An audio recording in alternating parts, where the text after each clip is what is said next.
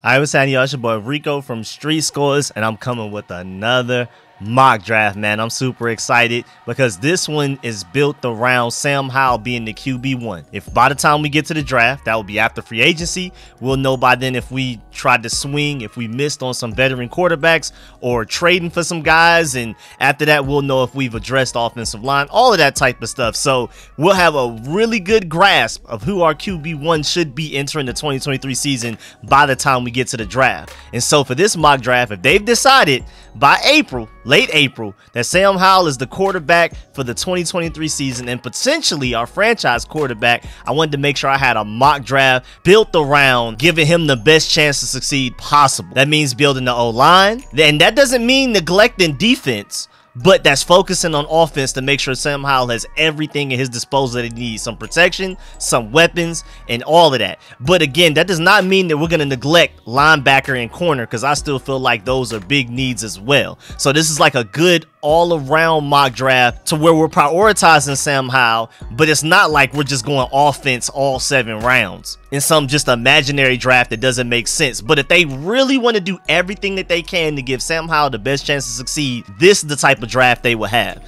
And of course, I already did a video breaking this down, but for reasons I explained in deeper detail in my video a few videos back, where I'm explaining how the Commanders got all of their draft picks, I just want to go ahead and remind y'all what our draft picks are. Right now we have round 1, round 2, 47th overall, round 3, 97th overall, round 4, 117th overall, round 5, 150th, round 6, 192nd, round 6, 214th, and round 7, 234th.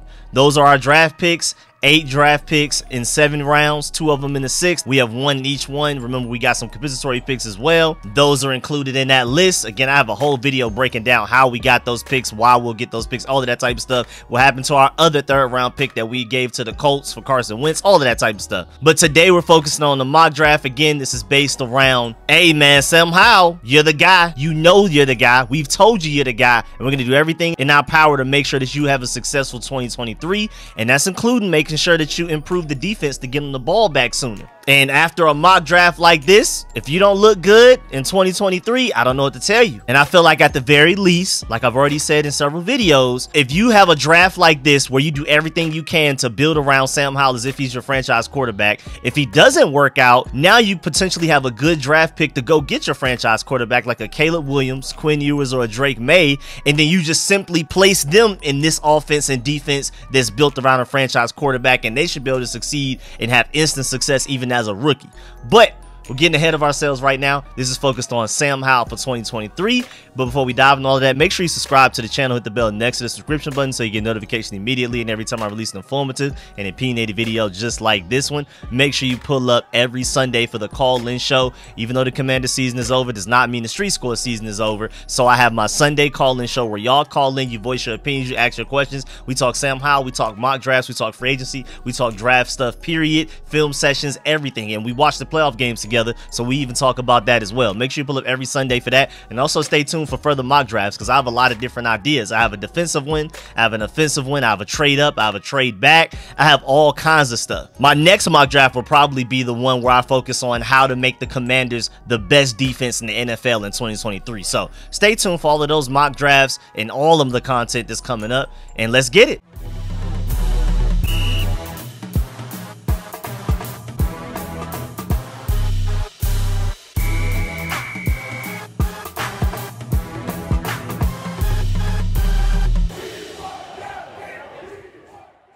Alright, so with this mock draft, round 1, I have us taking offensive tackle Broderick Jones from Georgia. Now, before we dive into his traits, highs, lows, good, bad, positives, negatives, strengths, weaknesses, all of that, because we're going to do that for all of these guys, but I also want to make sure for all of these guys I explain the pick and what's exactly going on with the team. So, assuming that through free agency, we don't go crazy on getting offensive line talent, like trying to get Orlando Brown at left tackle and maybe some other names at offensive line, whatever, center, guard, whatever you want to do. Say we just don't go crazy. Say if we just try to find some more cheap options like Andrew Norwell and Trey Turner that we're not sure if they're even ready to start. You go Broderick Jones in the 1st round. And I would say you go get Broderick Jones, who has a very high ceiling to be a starting left tackle in the NFL, Pro Bowl caliber guy. It's all in him. You just got to work with him. A little raw, few things to work on. But I just feel like for me, best case scenario, you move Samuel Cosmi from right tackle to right guard. I feel like that would be his best natural position. All of that short arm stuff and getting beat by Michael Parsons and things like that with quickness. If you put him in a phone booth in a limited space, I think he could dominate a guard and literally be like another Brandon Sheriff, in my opinion. I felt like the bad reps he had at guard this past season were because, first of all, he was hurt. Second of all, there were literally games where in the game, one game, he would play sometimes at right guard, sometimes at right tackle, back and forth, like just really weird stuff, and he was never able to get fully comfortable. I believe in Samuel Cosmi at guard, definitely believe in him at guard more than right tackle. Then Charles Leno, who I feel like gets a little bit more hate than he deserves at left tackle, move him to right tackle. That should be a little bit of an easier job. And then maybe Wes Schweitzer your center or whatever. We're going to address center later on in the draft. But Chase Roulier, you go into this season, this is like, hey, this is your last year, man. You can't keep getting hurt for the majority of every season. We need you to stay healthy. So this is your last year to prove that you can stay healthy. If not, we're going to address center later on in this mock draft. They can be ready to start if and potentially when Chase Roulier ends up getting hurt. I really hope he doesn't, though, because he's a top 5 center when he's healthy. But when is he healthy? You're not a top 5 center when you're injured and not available for the team. And then left guard, I think I saw enough from Chris Paul against the Cowboys to not necessarily assume that he's going to be our starting left guard come the 2023 regular season, but I think at the very least he's earned an honest chance to compete for it, and I think he will end up winning it because he looked really good against the Cowboys at left guard. He looked so natural, it just looked like, just like Sam Howell. It was like, why wasn't he starting this whole time? Sam Howell should have been starting since Carson Wentz got hurt in the Bears game going into the Packers game, and it looked like Chris Paul should have been starting since the whole season. I mean, unless he just wasn't that good this whole time, but I just don't trust the way they evaluate guys because they sounded like they were surprised that Sam Howell was that good against the Cowboys, and so I feel like it was probably the same thing with Chris Paul where he looked good in practice, but they didn't feel like he would necessarily be able to do that in game, and then he went out there and did it in game. So keep that going, man. I think Chris Paul will probably end up being our starting left guard. Hopefully we bring back Wes Schweitzer as a backup interior offensive lineman, center, guard, whatever you want. And then hopefully we keep Cornelius Lucas as a backup tackle thing, even though he's not that good. But as a backup tackle and for very cheap, he's decent. Go and get your franchise starting Pro Bowl caliber left tackle in Broderick Jones from Georgia. And of course I have my Georgia shirt on, but I just honestly like Broderick Jones that much. This is no bias to Georgia. I can see the argument for why some people feel like Paris Johnson Jr. from Ohio State would be better, and I can see why a lot of people like Peter Skoronski from Northwestern, because between him, Broderick Jones, and Paris Johnson Jr., he's the more polished guy, maybe the guy that's ready to start day one a little bit more than those guys, probably the higher floor guy, you could say, very high IQ, all of that type of stuff. I could definitely see an argument for that, and I may mock him to us in one of my mock drafts because I don't want to keep doing the same players over and over again, because then what's the fun in that? But as of right now, if I had my wish, it would be us taking Broderick Jones in the first round if we're going offensive lineman. Of course, I've already done a mock draft where I have us taking Joey Porter in the first round because I really love him at corner. Also, I like Christian Gonzalez a lot, and I love the potential of Kelee Ringo, who has the highest ceiling in the draft, of course, out of all corners. But Christian Gonzalez and Joey Porter come with a way higher floor, and you can depend on them better. So even though I am a Georgia Bulldog fan, I'm not biased. I prefer to get Christian Gonzalez or Joey Porter over Kelee Ringo, in my opinion, just because I'm worried about Kelee Ringo's rawness, his lack of technique, his inconsistencies, his lack of focus and lack of discipline at times. But Kelee Ringo in his best day is the best corner in this draft easily. The problem is how often you're going to get his best day, even within the same game. Which drives is he going to give you that? Which drives is he not? But back to my main point, Broderick Jones, if we don't go corner like Joey Porter or Christian Gonzalez, if we go tackle, Broderick Jones is my pick. I feel like him and Paris Johnson have similar issues, similar positives, both high ceiling, not necessarily low floor, because there's a certain floor to those guys. They're not just this super raw freak athlete prospects that could just end up failing. I feel like even at the worst, they'll be quality starters, but I think at their very best, they could be Pro Bowl level, maybe even all pro starters at the tackle position. I like them both a lot. I just prefer Broderick Jones a little bit more because I feel like he's a little bit more athletic, a little bit stronger. I like Paris Johnson's mentality a little bit more. He has a little bit more of a mean streak, where I feel like Broderick Jones has all of the strength in the world, world. He just doesn't have that nasty mean streak that you would hope he would have. We can somehow instill that into him. He has the potential to be the best tackle in his class. And again, I mean, the best way to really describe him is like kind of like a higher ceiling but lower floor Andrew Thomas. I mean, they're literally 1 inch difference in height, and I think like literally 2 or 3 pounds difference in weight. But again, Andrew Thomas came out more polished out of Georgia, but Broderick Jones comes out with definitely a higher ceiling and more athletic, and I will be elated. First of all, I just want to bring Georgia Bulldogs into the organization, period. With me being a Georgia Bulldogs fan and a Commanders fan, it does suck that we have so many Alabama, so many Ohio State, even a few Oklahoma guys, but no Georgia guys. And with as much as Georgia been winning, I just feel like it's only right to bring more of a winning mentality to your organization. The same reason we were bringing in Alabama guys, why not do that with Georgia guys? They come in with a certain pedigree and a certain expectation of winning, and I feel like that does carry over into the NFL. But also, I just feel like they're freakishly talented guys. There's a reason Georgia is winning all these games. Coaching has a lot to do with it, but it's more so talent than anything else. Being stronger and faster than the opponent. And Broderick Jones is just one of those guys where no matter who's a defensive lineman matched up against them, edge rusher, whoever, Broderick Jones is not going to be outclassed as far as athleticism, strength, and speed and all of that. It's going to take somebody that knows what they're doing, like a Nick Bosa technician type of guy. Somebody like Chase Young with all of the athleticism in the world, but doesn't have a pass rush plan or a counter or any type of stuff like that, any technical refinement, is going to struggle against a Broderick Jones, because all of that athleticism that you were using in college and getting away with it with all of your raw ability, that's not going to work against a guy like Broderick Jones who's just as athletic as you are. And that's why I feel like there's a certain floor to him as well, because even though he's a little raw, at the very least, he could just go out there and ball out. Just play ball. Just tell him to go out there in the field and block somebody. He's going to get it done most of the time. But once we work on his technique, especially like working on his hand placement, not allowing guys to get up into his chest and keeping his pad level lower more consistently, he could literally be a Pro Bowl, all-pro type of tackle. I mean, I feel like it's easier said than done, but those are some coaching things that you can take and work on it. You can't teach his athleticism, but you can teach him all of those other things. May take some time, but I really like the potential of Broderick Jones. And again, I mean, honestly, if we would have, instead of taking Broderick Jones and Paris Johnson Jr., I would still be almost just as happy, honestly. I believe both of those guys are going to end up being really good left tackles at the NFL level. I'm cool with either one, but I slightly prefer Broderick Jones for athleticism reasons. But of course, I also just want a bunch of Georgia Bulldogs on my Commanders. Can a guy dream? And then round 2, 47th overall, I have us taking tight end Darnell Washington from Georgia. Honestly, I feel like we may have to trade up into the end of the first to get him, because I think after the combine, when people see his measurables and how strong he really is, his real weight and things like that, with him literally being a third tackle on the field that can catch passes, I just don't see him making out of the first round.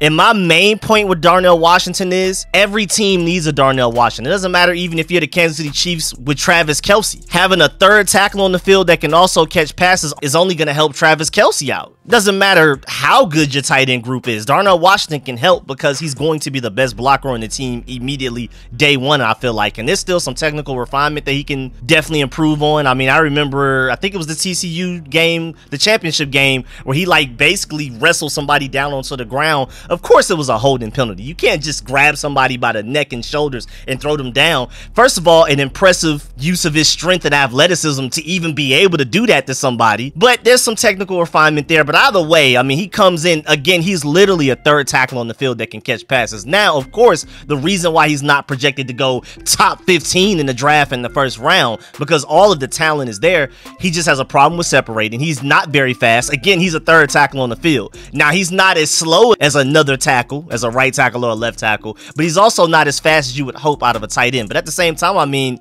he may be just as fast as John Bates. I mean, with the way Logan Thomas looks so slow out there, I highly doubt that he's slower than what Logan Thomas was this season. So it's not like he's very slow, but at the same time, don't expect him to be out there running like Travis Kelce and stuff like that. And that's probably why he'll slide. But at the same time, which tight ends are? There's like a handful of tight ends that you can literally count on one hand that actually get open on their own. And even if that, most of these tight ends out here are getting open because their offensive coordinators schemed them open. Plain and simple. There's literally maybe 3 to 5 guys that actually can route run and get open on their own against a DB or a linebacker, truthfully. I mean, remember Austin Hooper? I kept telling y'all when he was available as a free agent a couple of years ago, don't believe the hype.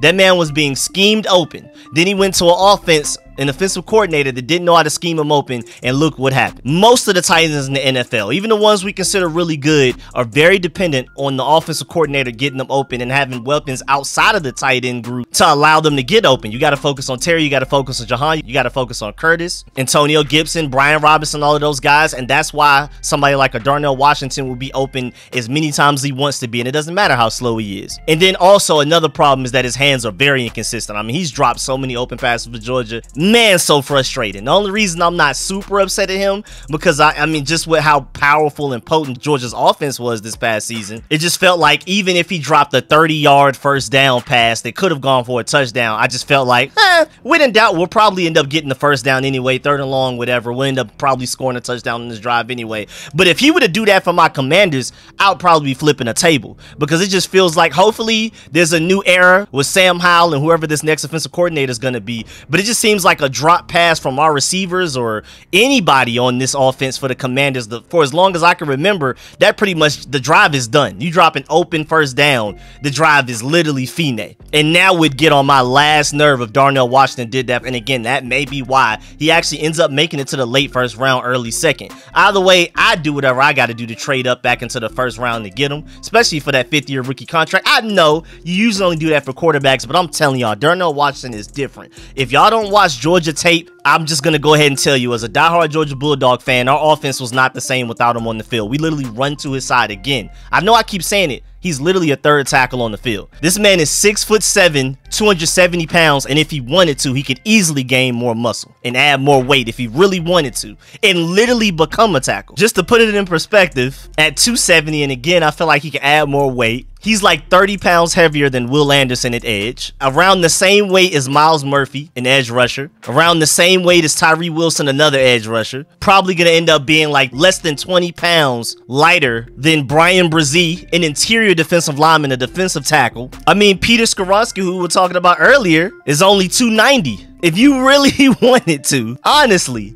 add a few more pounds on him, he can literally be a right tackle at the NFL level, but this guy can catch. He can't catch very consistently, but when you need him to in the biggest moments, I feel like he catches passes. And again, you run your offense through him. You have Broderick Jones on the left side, Charles Leno on the right, and then Darnell Washington to his right with Samuel Cosme at right guard, and then you run that way with Brian Robinson. How do we not gain at least 3 yards every play? Like, I don't see how you don't. So that's my argument for Darnell Washington in the second round, 47th overall. Now, round 3, 97th overall, I really like the cornerback Garrett Williams from Syracuse. Love him a lot. Great in zone coverage, with press man ability, good agility, and change of direction ability. Basically just a smaller Benjamin St. Juste is what I described. Very good in zone coverage, can play press man and can excel at it. For some reason, Syracuse just chose not to do that with them a lot, but when you watch them on tape, you can tell that if Jack Del Rio wanted to just really run Garrett Williams as cornerback 2, Benjamin St. Juste cornerback 1,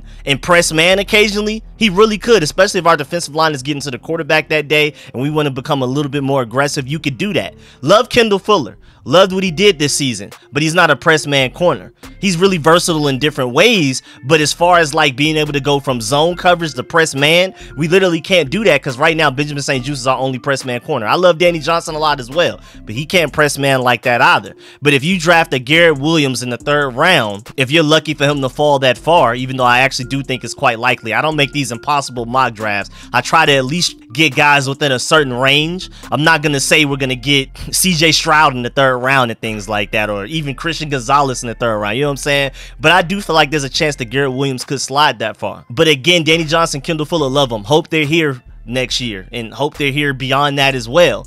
But if you want to be able to be really versatile in your coverage schemes and you want to be able to switch it up from zone coverage to man coverage to the match coverage that we already do once we got rid of William Jackson, that was his biggest weakness. He couldn't do match coverage. He wasn't versatile enough. All he wanted to do was press man, and that was it, which is something Benjamin St. Juste can do, but nobody else could do. So it didn't make sense. Whereas Garrett Williams, you want to do press man with Benjamin St. Juste occasionally, you can do that. Both of those guys can excel in that. But at the same time, Garrett Williams is also very good in zone coverage. So a lot of the times when Jack Del Rio wants to run zone coverage, which is most of the time, you have Kendall Fuller, Garrett Williams, Danny Johnson, and Benjamin St. Juste that can all excel at that. And I just feel like he's so versatile. Again, whatever you want to do. And he's a willing tackler. I feel like he's a home run hit in the 3rd round if he makes it that far. I really do. I think that man is a different type of guy. Very aggressive.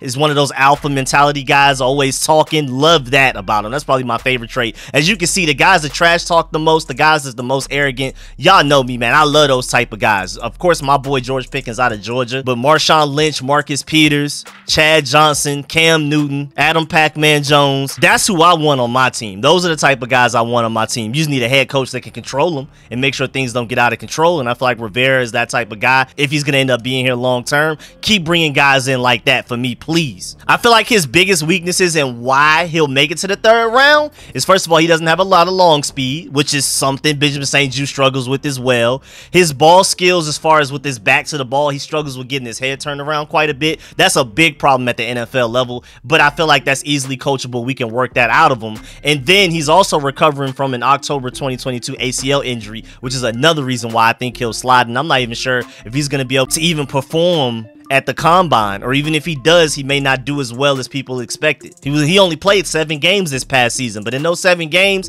literally looked like a slightly smaller Benjamin St-Juste, and I will take that any day of the week. I mean, again, his strengths and weaknesses outside of the lack of ball skills, because Benjamin St-Juste had great ball skills this past season. He was the reason a couple of other people was getting interceptions. But the zone coverage skills, the press man ability, change of direction ability, agility, as the positives, but also lacks long speed. Literally Benjamin St-Juste, just not at 6'3", more like a 6'1" type of guy, almost 200 pounds. But one thing that he does have that Benjamin St-Juste may not necessarily have is that he may be a slightly better run defender, but that's not saying much because Benjamin St-Juste is quite terrible against the run. But I'll take it in the third round any day of the week. Please sign me up for Garrett Williams. Then round 4, 117th overall. I know I've already taken this guy in the previous mock draft, but that's just how high I am on this guy. Center Joe Tippmann out of Wisconsin, bro. Literally just the high ceiling, the Samuel Cosmi of centers in this draft. Remember, Samuel Cosmi was like one of the most athletic freaks to ever come out of the draft, period, as an offensive lineman since the Super Bowl era. Joe Tippmann's really close to that. He may not be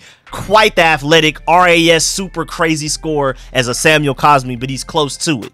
He's a guy that you just bring him in. I mean, Wisconsin and offensive linemen go hand in hand. I mean, you get an offensive lineman from Wisconsin, it's quite likely that they'll end up at the very least being a decent player for you. So I just feel like that pedigree alone, Wisconsin produces offensive linemen like nobody else. There's other few schools in there, but they're definitely in the contention for offensive line U. And then you just take that Wisconsin pedigree, the freak athleticism, the crazy high ceiling, and you just work on his lack of leverage, little not as flexible as you would hope, and definitely got to improve on his mechanics. But his positional flexibility, I mean, the fact that he can play pretty much anywhere on the offensive line if you really wanted him to, but I prefer him at center. But if you need him to play some guard, he could if there were an injury and we just had to mix up the offensive line for whatever reason. But I mean, at 6'6", 317 pounds, a guy like that that's that big shouldn't be able to move like that. I think he's going to kill the combine potentially, and I'm really excited about seeing what his RAS score ends up being. And like I already said earlier, you give Chase Roullier this last season to prove himself and to see if he can be healthy. And if he can't, if he ends up getting hurt sometime mid-season, I feel like by then Joe Tippmann will be ready to be a really good center for us. I feel like he's raw, but he's not that raw to where you're kind of putting him in the refrigerator and redshirting him for like a year or two or something like that. I feel like you let Chase Roullier start. If something happens to him, you have Tyler Larson. If Joe Tippmann isn't ready yet, you still have Tyler Larson on the roster, and he can step in just in case. And even just in case, you have Wes Schweitzer. But I feel like hopefully, if Chase Roullier ends up getting hurt next season, you have a great contingency plan in Joe Tippmann. I'm telling you, man, he has the athleticism and potential to be a Pro Bowl center. But there's a lot of rawness there, of course. But, man, I'm telling you, man, don't sleep on my boy. I'm surprised he was only a 3-star coming out of high school, because his athleticism alone, you would think he would have been a 4-star player. I mean, the power, the athleticism, the mobility, strong base, strong arms, strong hands. He has lateral agility to be able to pass protect very well. That's where the athleticism comes from, and the nice feet, the good footwork, and all of that type of stuff. And then he's smart as well. I mean, as far as handling stunts and blitzes and stuff like that, he's really good for that. And remember, I believe one of the Taylor Heinicke strip sacks for a fumble for a touchdown, I think it was the one against the Giants from Kayvon Thibodeau. I think that was a miscommunication from the center during that game. He was supposed to be the one to get the offensive line together and make sure you ID the potential potential blitzes and stuff like that. And him not doing that resulted in that strip sack fumble that pretty much lost us that Giants game inevitably.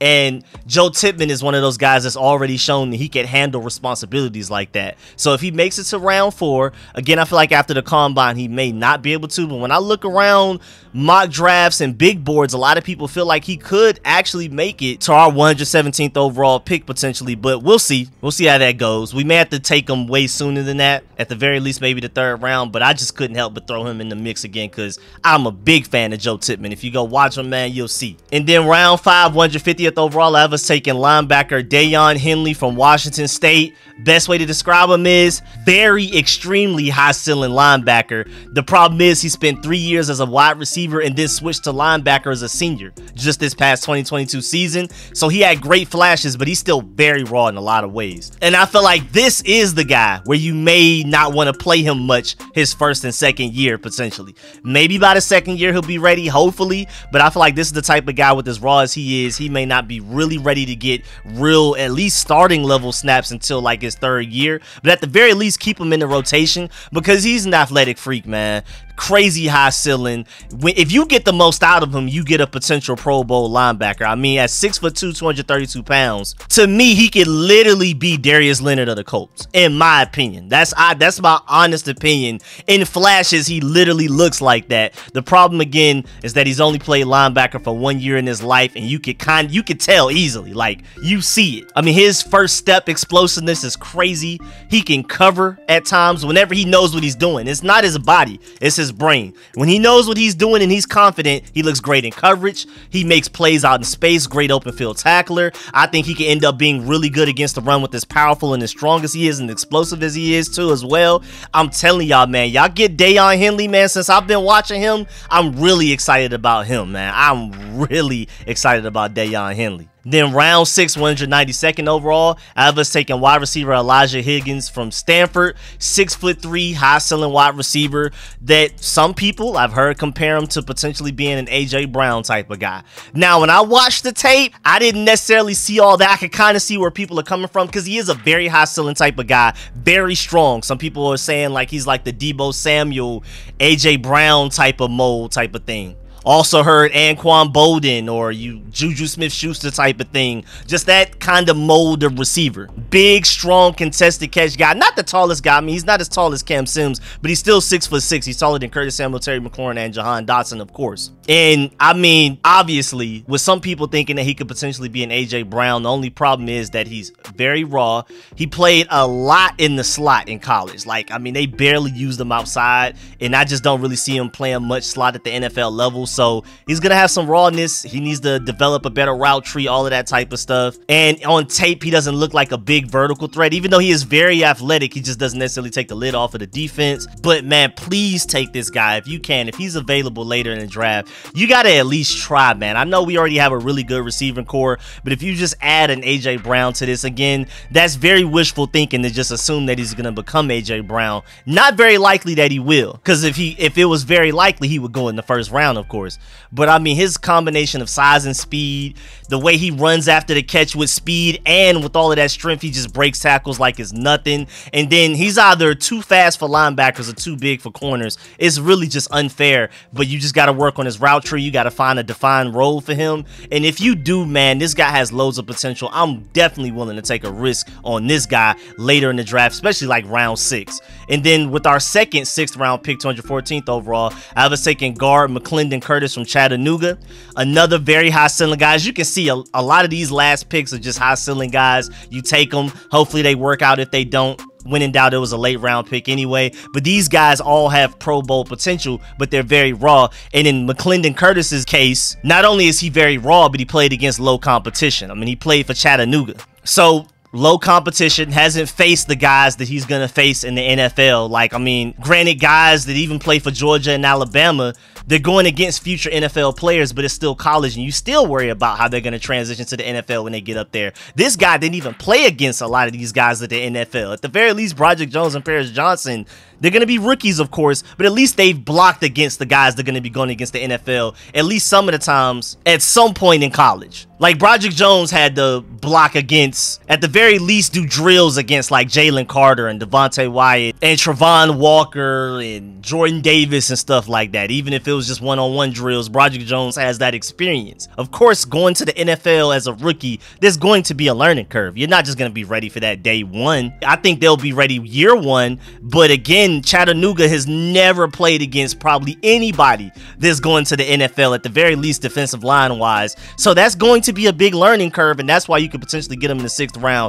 But man, his ceiling is insane, man. So athletic. This man is 6'7", 340 pounds. I believe he would be our heaviest offensive lineman the day he walks in, even heavier than Cornelius Lucas, who's 6'8" at 330. I mean, his physical tools, his power, his explosiveness off the line, and I mean, he even has some positional flex as well. And you know Ron Rivera loves his positional flex. He's played both guard positions and tackle. So this guy, you develop him into whatever you want him to be. I think you develop him as a potential interior offensive lineman, like a guard. But if you were really in a pinch and you developed him, he's not as raw as he was coming out of Chattanooga. If you need him to rotate in at tackle because of an injury, I think he has the potential to do that. He's not just purely a guard only. He's tall enough, long enough, and athletic enough to be on the outside as a tackle, and he's also strong enough and angry enough to play guard if you need him to. But of course, again, there's a lot of rawness to his game, man. First of all, him trying to become a second level blocker is almost comedy. It's just not there yet.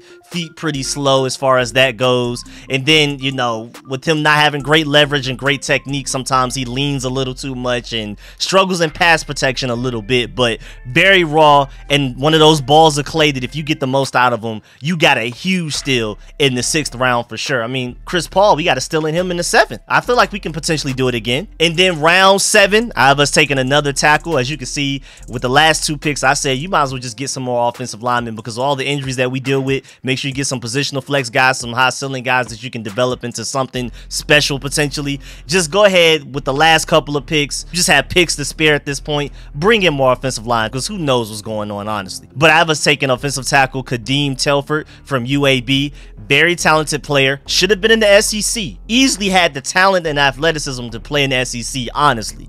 But he ended up in legal trouble, so he ended up down at UAB, even though he was being recruited to the SEC by SEC teams. But a lot of teams were like, nah, I'm good on that after that legal trouble. So, of course, that's somewhat of a red flag there.